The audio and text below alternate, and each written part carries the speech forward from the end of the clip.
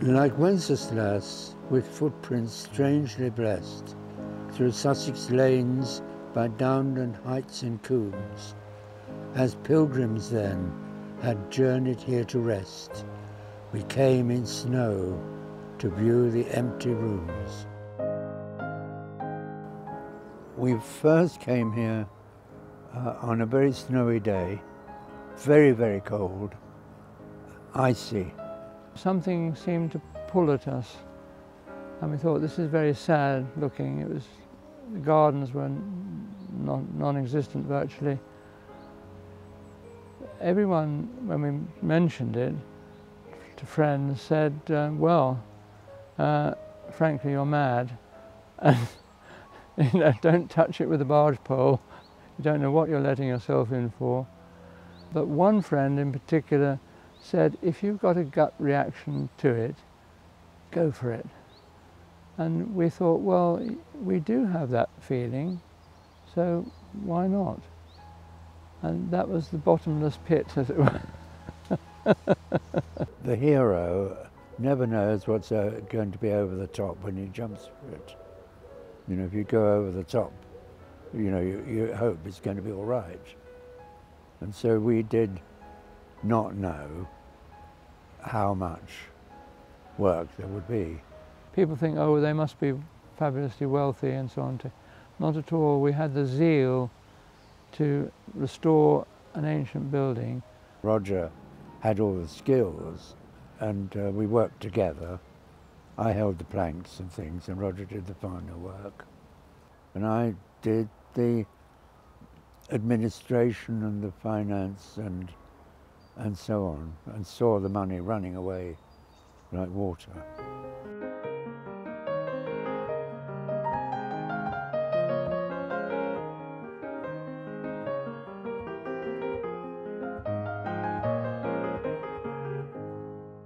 In the beginning, it was a blank canvas, and we were just, you know, mesmerised by it in a way.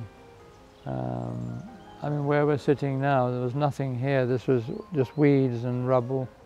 I remember measuring out these borders here. This represents the Queen's Golden Jubilee in the form of the Union, well, basic form of the Union Jack. I mean, we received MBEs from the Queen in 2006, and that was not something we necessarily brag about. It's simply that it was for the house. It was really the house that won the MBEs.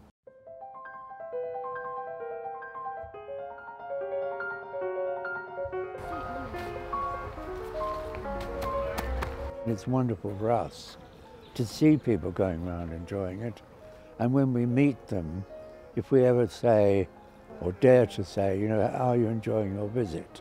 Then there's a whole explanation of why, how wonderful and how beautiful and so on.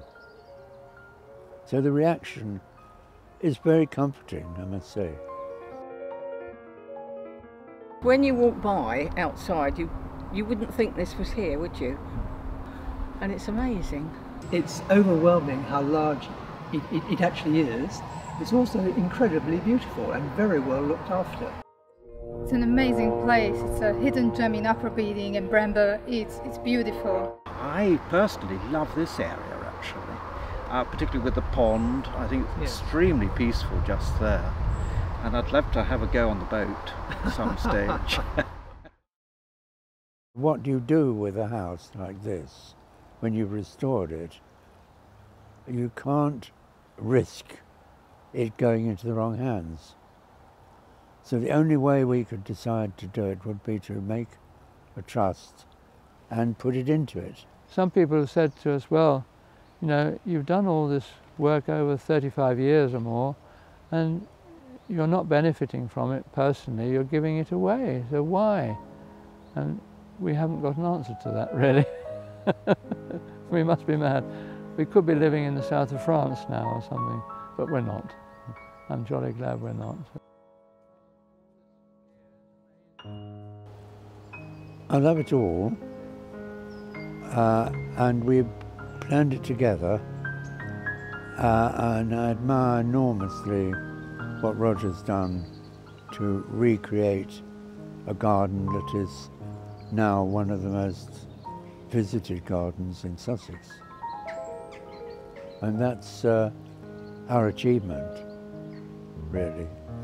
And we can now allow it to go on through the trust, and we can sit around and enjoy what we've created. The years have passed, the saving has been done.